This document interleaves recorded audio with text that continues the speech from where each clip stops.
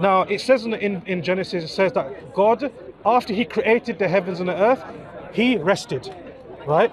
He rested. Here we go. Yeah. No. Okay. I know. I know. I know. I know. You've heard this argument so much before. I know. Bless you. Bless you. But the thing is, right? Obviously, like if we, and this is the reason why I said that the Quran is the muhaymin, it is the overseer. I'm going to tell you a few things, and I'm going to answer so I want your question. explanation I'm to going to that. answer that question. I'm going to give you a step back. Yeah. The step back is, remember, for us Jewish people, we have a different mindset than many different religions. First of all is, as a Christian would believe, that the only way through the Father is through who they call Jesus, yeah? A Muslim would believe is the only way up to heaven is through accepting Muhammad, yeah? Muhammad Rasulullah. That's you have to be from the Ummah of Islam. You have to take the Shahada, yeah? So you believe that the truth is in Islam, and Christians would believe that the truth is in Christianity.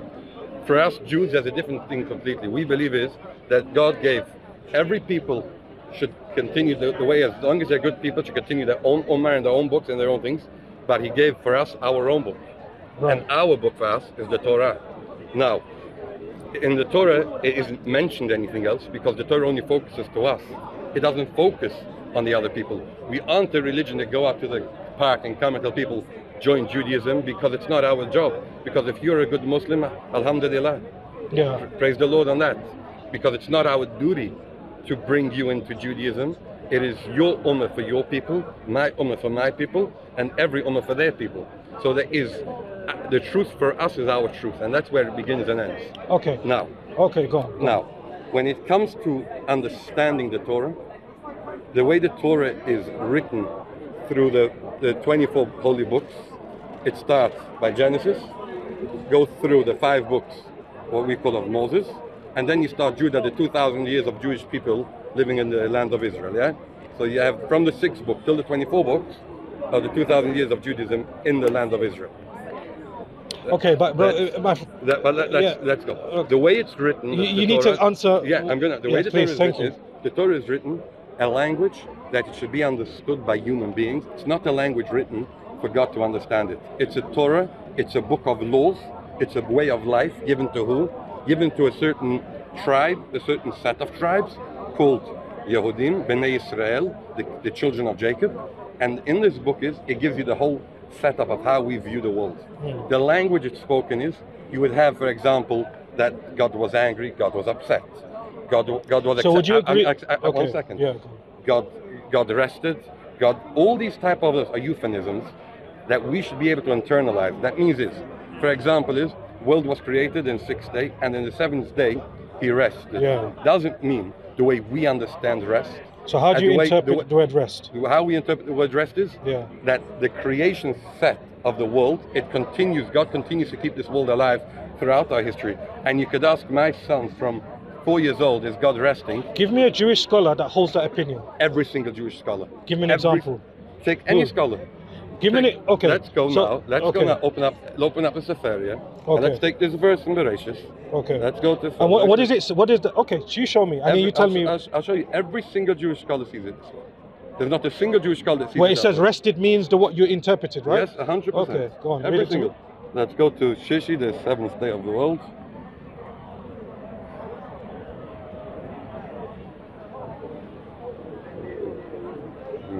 My glasses on. Okay, you take your glasses off. I think it's the screen. Right. Still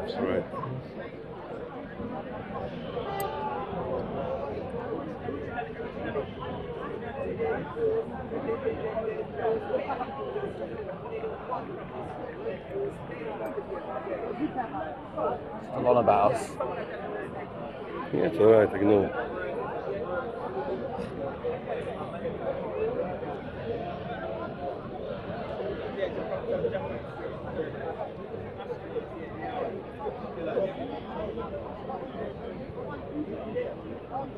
Okay, 4th day, and 2nd, 5th day, 6th day.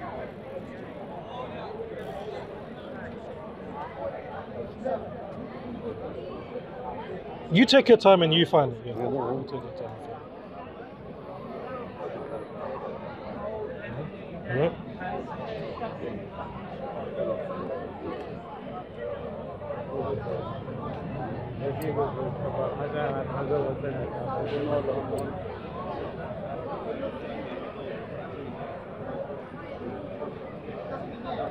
So let's start thing. You got here. This is the verse in the Bible. Yeah. On the seventh day, God finished work and ceased the seventh day from doing any work. Now let's see. You got commentary on this thing here on this website itself. 58 commentaries. Start by the first. Now what it means is, let's see. Shabbos came, and the work that was finished on creating the universe. Go to the next one. Even Ezra. Okay. Let's go through here. It goes every single one.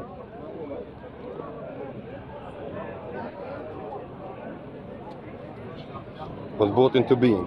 Every single, go through any and every single commentary. Okay. It is that the world came to complete. It should be understood by humans that way. Okay, so every single. That means in every single verse in the Torah where you have anger, sadness. Who created anger? Anger is a creation. Okay, so sadness the is word. A creation. So would you say that rest is a human attribute, right? It's not a human attribute. Well, when I'm tired, it's a human. It's something that is down to in creation. We have it. Yes, it's a human attribute. So it's so would you admit it's a deficiency? 100%. Okay, so.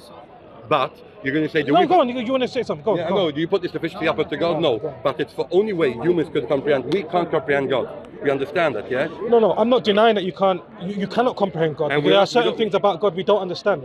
However, our understanding and God's understanding are two different things. Our understanding is a creation. I agree with you. Is a creation. But what I'm saying to you, right, is that resting, right, is a human attribute. 100%. So, for example, anger. Okay, yes, God does get angry if we disobey Him, for example. But does God get angry? Angry is a creation. It is for us humans to be able to comprehend a certain thing. What happens when you? So, if you disobey God, would God be angry with you? In our understanding, in ours, we would say yes. But is it really? But is it really what's going on up there? Could we comprehend? But we can't. But no, we can't because God, take it a step further. Anger is a creation. No, hold on one second. It is a creation. In the Quran, the one who created it doesn't have to. Is not bound by it.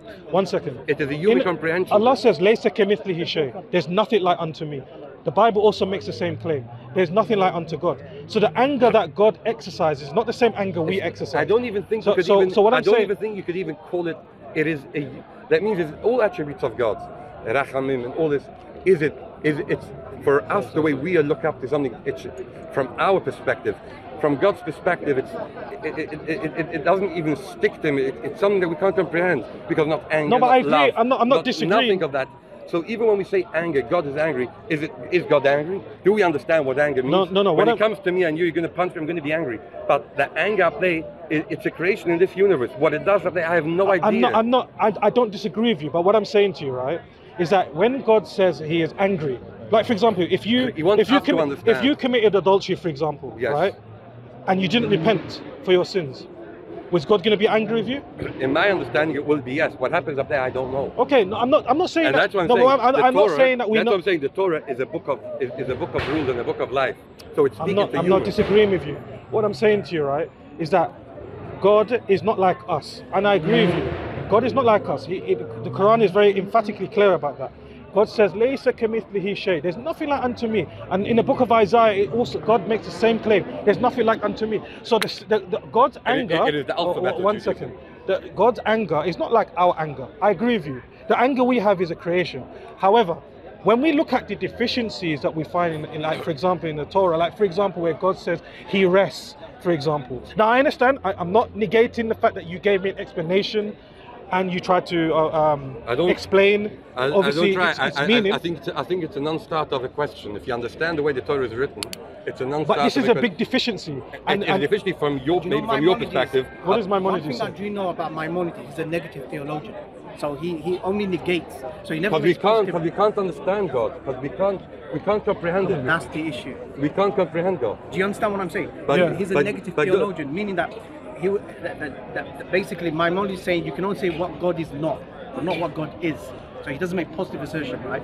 So that's a bit problematic from the Jewish perspective, because do you believe that God is ever living?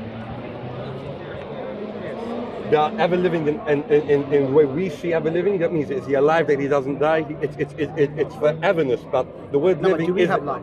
We have life that comes to an end. Okay, but does God have life? Does God have our type of life? Definitely not. No, I'm not asking about that. So is the word life the right word to use? Does God die? never dies, definitely not. So that's the opposite to God is ever living, right? Yes, but because we take what we are framed in and we try to comprehend something that is incomprehensible using words that we have. But this can't be reflected onto God. It could be reflected onto God as much as we talk to our children. God never dies. Yes, God is always living. God is always existent. It's in our prayer. But the second you go to a step deeper, you have to understand. I'll give an example. Does God produce offspring? Definitely not. He doesn't? No, because he doesn't do what we humans do. Okay, fine. He made us. We are creation of offsprings. The same way, we have a complete different setup. That means that as a Muslim, you would believe in abrogation. For us, abrogation doesn't exist. No, I'm not talking about abrogation. For us, abrogation doesn't exist. I'm talking about affirmation. For us, there is no New Testament, there is no Quran, there is no Jesus, and there is no your Prophet also. Oh, no, it doesn't exist to us because the Torah spoke to our people, and the Torah speaks the language of people to us. I understand where you're coming from. I'm not talking about abrogation. I'm talking about affirmation and negation. So do you affirm God's attributes and do you also negate God? What do you mean by affirm? Our prayer, the main prayer we have is Shema Yisrael, listen, O Israel, Hashem Elokeinu, Hashem Echad. That God is one. The Rambam, who you call Maimonides, is what does he write on the word one? That this oneness isn't compared to any other oneness. That's what I'm saying. Because this oneness, every other one. I know. But it could be this oneness doesn't exist. There isn't any other such oneness like this oneness. This oneness is a oneness that it can't be compared to any other oneness. It isn't like we understand. So it's not one. sufficient to say God is one. God is one. Yes, God is one. That's in our understanding. Now, if you want to understand it a step deeper, what does the one mean? One isn't a simple one the way we understand one. There is no one like this one. Okay, but do you say God is not multiple? Definitely not multiple. Definitely not multiple. Okay, definitely. but God is one. God is one. Okay, that goes against Rambam because Rambam. No, that's Maimonides in the first verses. Let me show it to you. No, because what I meant to say. I'm going to show you the Rambam in the first. That means the Rambam when he starts. Yeah. What I'm trying to say, Rambam, he's a negative theologian. Meaning he always says God is not, but he doesn't say what God is. I'll show you. But Rambam. he gives the condition God is one, but not like us. Okay. That's the point. Like you have to make a subject clause to it. You have to clarify what is meant one here. Yeah. But we understand Qul huwa Allahu ahad. Exactly. Qul huwa Allahu ahad. Yeah. Let me show you inside the Rambam. Let me define the second inside the Rambam. Yeah, sure. And I'll show it to you. It goes easy even. Sure. So you affirm God is one? Definitely. Every day. No, but they have to clarify what one is. No, we don't. If you go into, we focus far less. The Torah is far less about what you believe and what you think about what you do. Right, that's number one. What about God? Is God the creator? Definitely. But do we create? No. How can we create? Well, we do create stuff, don't we?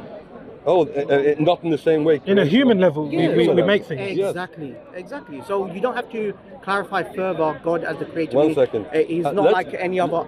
He's the creator, but he's not like. Let's go into Rambam. We're opening up Rambam here. Yeah. And let's start. Where is it? 1 second. Yesod Torah. Chapter 1. Sure. This is the way. 1 second. This is chapter 2. Chapter 1.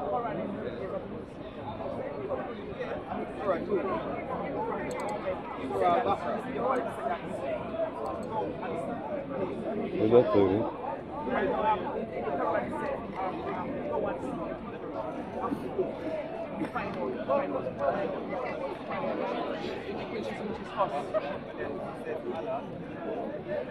I'm going to find it here. Come in.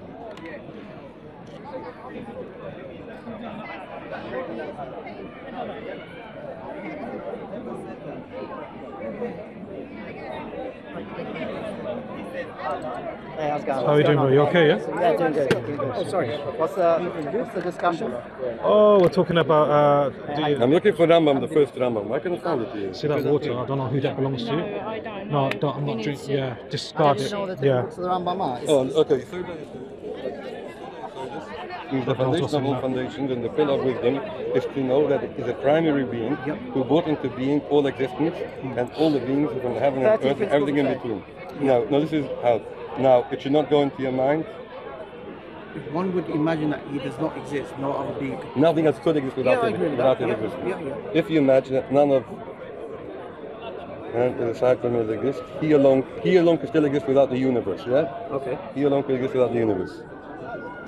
Let's continue.